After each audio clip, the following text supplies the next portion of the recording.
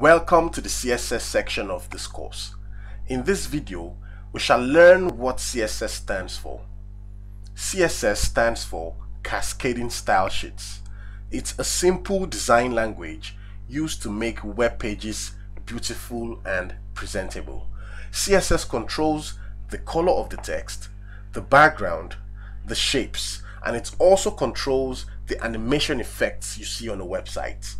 CSS also controls the types of fonts we use in our websites, and it's combined with HTML to give us this great presentation.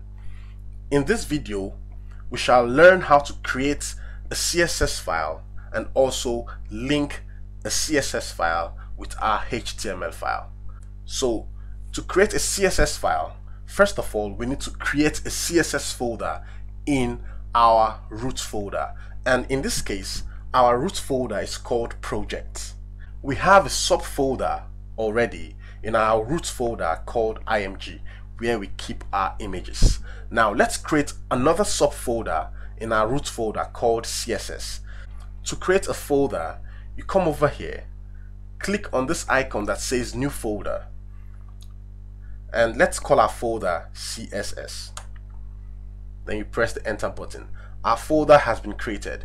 We shall store all our CSS files in this folder.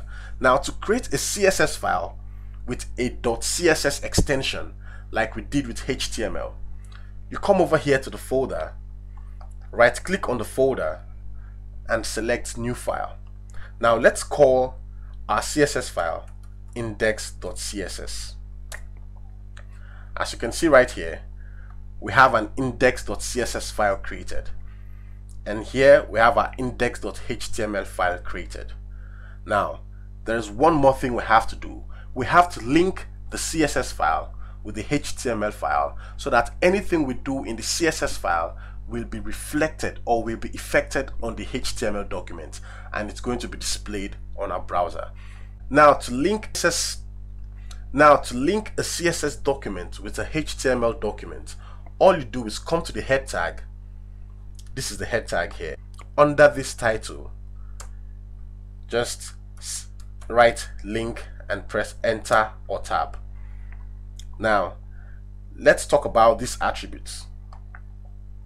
This is a relationship attribute and it's set to style sheets.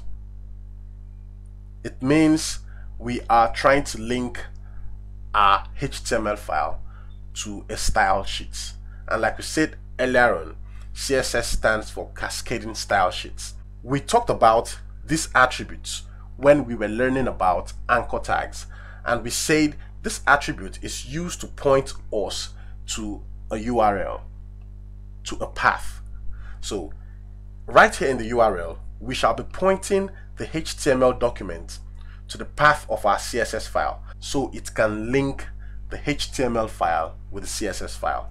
So to do that, we say in this directory, let's go to the CSS folder and let's go to the index.css. With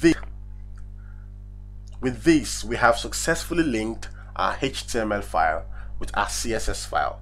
Now, there is one more attribute I want us to always use when linking our HTML file and our CSS file, and that attribute is called. Now we shall be setting this attribute to text/CSS, and that's all.